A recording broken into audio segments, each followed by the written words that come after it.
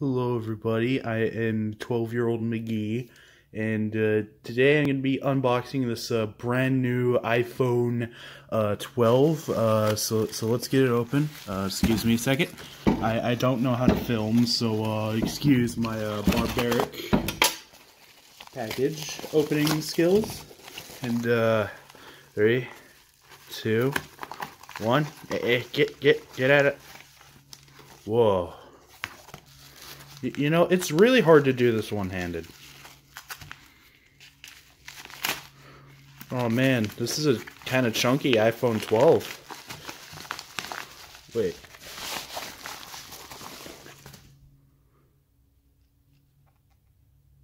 Wait, hold up. Dude, this isn't even supposed to work. Holy crap, that's awesome. Hello everybody, new channel here, and today I'm going to be reviewing a rockbox iPod. Great take. So you're probably wondering, why would you want an iPod in like 2021? Well, to that, I actually have some bad news for you. Wired headphones are better, and an iPod has a better DAC than your current smartphone does. Yeah, you can actually get better sound quality off an iPod that's, you know, from 2004 than you can from your modern smartphone, even with Bluetooth. Now, most of you probably already know that, but I'm going a step further, and I'm going to be installing Rockbox, which basically means I can play FLAC files. Now, I'm kind of a music producer. I mean, I say kind of because, well, I'm not good, but I want people to be able to hear my songs in my full clarity, but I also just want to be able to take... I'm a hipster, okay? But yeah, like I was saying, I'm a total hipster, and this kind of crap interests me. So I found one for 20 bucks, just needed a hard drive, and, well, I'm doing that. And so here's that journey. Hello everybody, I'm back, and I was in the middle of repairing the iPod, and, well, I just wanted to say, looks like no one's ever been in here. I think that's an original battery. Yeah, it's super clean inside of here. No one has touched it. Except for me. But I'm special, so it doesn't count. Also, this is what the old hard drive looks like. It doesn't work. Here's new hard drive. Take 2. That's what it looks like. Alright, I'm back. So, yeah. As you can see, I just replaced the hard drive, but, well, my battery doesn't work. But the good news is that it does boot up.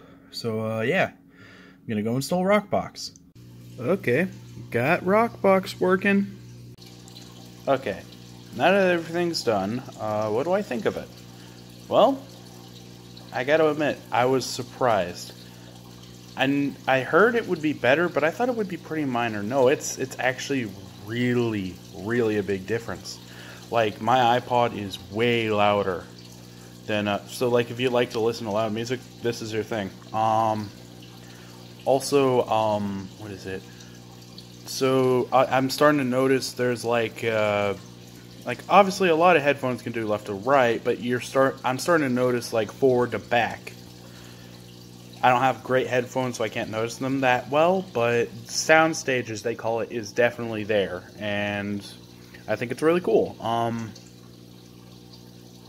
So yeah, should you go out and do this? Depends. Do you need an offline device?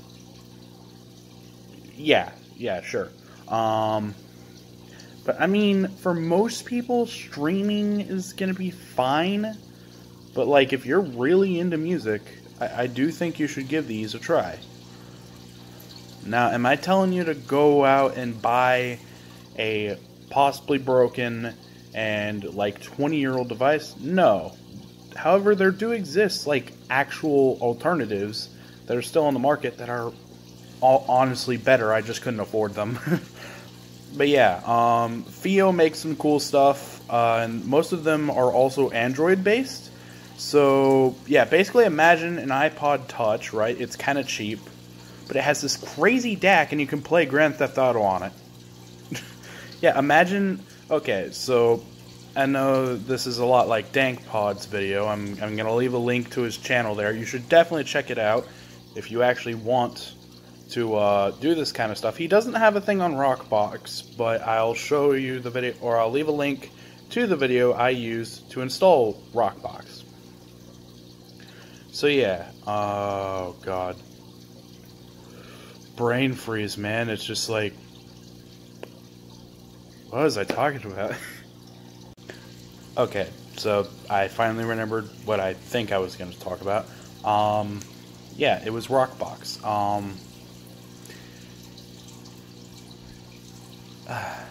Man, don't you just love awkward silence? So yeah, you may notice the camera angle's wrong. That's because my phone fell. So yeah, rockbox, it basically allows you to do a couple of things. It allows you to watch movies on a black and white iPod, which I'm totally going to do because I can, not because I should. And it also allows you to play what are called FLAC files. They're basically, so MP3 is really compressed audio, and so generally speaking, it's better to have FLAC files, which is what I use for making music, and that's kind of why I got this.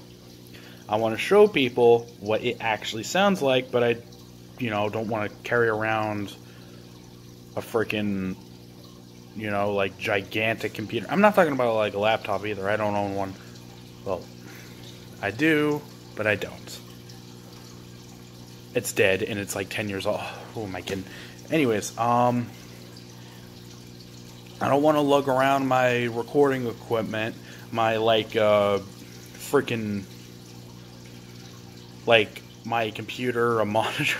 Alright, yeah, sure, I could just use the laptop, but it doesn't have a great DAC either, and I want people to actually be able to hear what the song is supposed to sound like. And I want to be able to play FLAC files. Also, it's one thing to, like, this, sure, it's thick, but it's actually not that huge at all. Like, you could totally pocket this today. And that's the thing with a lot of early devices like this. You can't really put them in your pocket anymore. But the iPods, they've held up pretty well, actually. They're still pretty small. They're not tiny. Well, actually, no. Compared to smartphones, yeah, they kind of are, actually. I just realized I'm recording on mine. But, yeah, no, they're totally usable. They're not, like, chungus huge. Even the biggest ones are completely usable, like in your pocket. You wouldn't want to do that because they're really rare, but still. So yeah, should you go and get a digital music player, or a dedicated music player rather? If you're into music and you want to appreciate higher quality sound, yes, I highly recommend it. Do you want a fun weekend project? Do you want to make a bit of cash? Well, I'm not going to sell mine, but I bought this for 20 and the hard drive for 20, and just stock ones go for like 80 for what I've seen. So would I get it for that? Maybe, who knows? But yeah, it's really nice. So yeah, it's really cool. You should totally go do it if you have the means. And like, I want to tell you right now, like, it's not hard to open one of these. Like, sure, a lot of other Apple products are pretty hard to get into, but, well, they look like it because there's no screws, but they're actually not that hard to get into. Now, most of the metal ones are like glued down or whatever, so take that as you will. I'm not saying every Apple device is going to be easy to repair. Oh my god, this video went on a freaking tangent, but I want to thank you guys for watching. I'm going to wrap it up here. So yeah, see you.